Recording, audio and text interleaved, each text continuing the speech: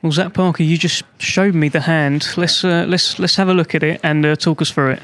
Yeah, obviously last round, I did it at the start of the round. I hit him with an uppercut, and I felt it go straight away.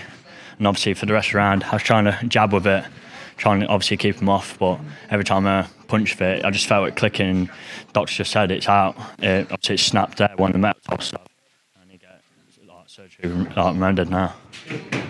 Did you have a problem heading into the fight? Or? No problem heading into it. Obviously, that just happened then, and obviously I can't fight with one hand. I've done it too many times before, you know what I mean? But yeah. Clearly really disappointed with how it's gone tonight. Yeah, gutted. Obviously, warming up into a good fight it was. I was starting to warm into it, and then as soon as because the last couple of rounds I was picking him off easy and moving. I felt like I was warming into it nicely, and then did that at the start of the round, and obviously I couldn't keep him off with one hand, could I? So that's when it just got shit, because obviously my fucking hand, I'm fuming. So tell us how you felt the fight was going then. I mean, how did you score it? What did you think? I thought it was up, to be fair. I think I won every round up until the injury.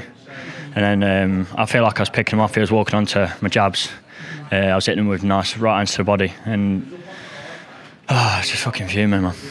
What did you say to him at the end? Because it all sort of ended quite quickly, and then you went over to see him in the corner. What did you say? Just said, well done. Obviously, it's his last bit of his career, so he's a good lad, isn't he? So I just said all the best in the future. I've said hopefully he'll get it down the line, but he's getting on a bit now, isn't he? So I probably won't see him again. This will probably get his fight with his big fight, and then probably be out. So well, let's get that hand fixed. Let's get a rest. Yeah. Let's come back. That's it, yeah. Just got to get regroup now and come again, innit? So. Okay. Tomorrow's a new day. All right, Zach. Cheers, mate. Cheers.